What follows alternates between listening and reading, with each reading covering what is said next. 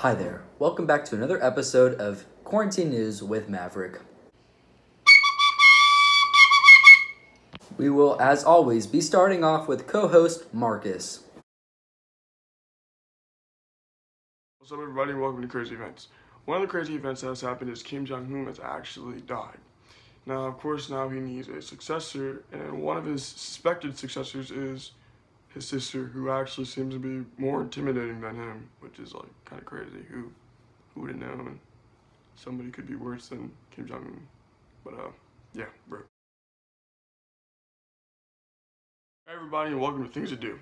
Some things that you're able to do during this current situation is nothing. Surprisingly, there's still nothing. It's been 2 weeks since I was last on Things to Do, and there's still nothing to do. Yeah. Back to you, Maverick. Thank you, Marcus. This is our new segment, Sports. Yes, we do know that there is no sports due to the coronavirus currently, so we have brought you some videos of me being very bad at basketball. Welcome back to politics. This is breaking news. Do you remember that baby Donald Trump ran over in week 1 of Quarantine News? Well, guess what? He's in jail for it now. We're about to show you a picture of Donald Trump in prison. Based on the president's smile, do you think he's proud of his actions? I guess nobody will know. Well, his trial is coming up soon, so I guess only time will tell.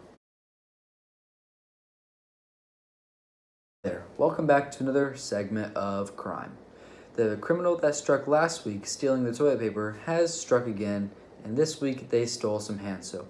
Take a look at this horrific video of them stealing the hand soap.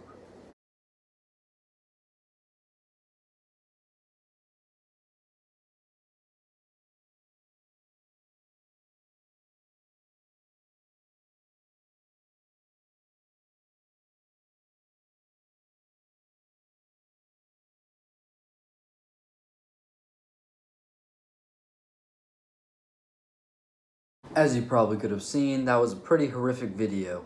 And again, if you ever see this man around, please contact the authorities immediately, because cleaning supply theft is no joke. Well, that being it, that will conclude our show for today. I hope you enjoyed this episode of Quarantine News with Maverick. Goodbye. And just so you guys know, I'm not completely terrible at basketball.